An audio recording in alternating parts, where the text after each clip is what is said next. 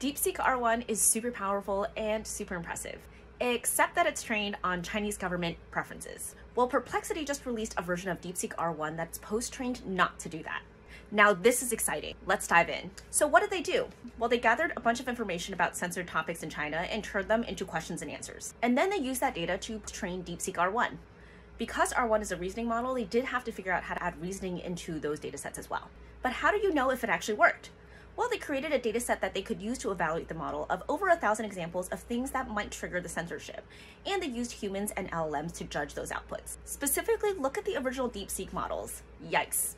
An important thing to look into whenever you do any additional training on a model is to make sure that it doesn't regress on benchmarks, and it did not. So basically now you have a version of DeepSeek that isn't censored on specific topics that the Chinese government doesn't want to talk about, and it still performs really well. This is an open source release, model weights are available on Hugging Face, and you can use the model via the Sonar API.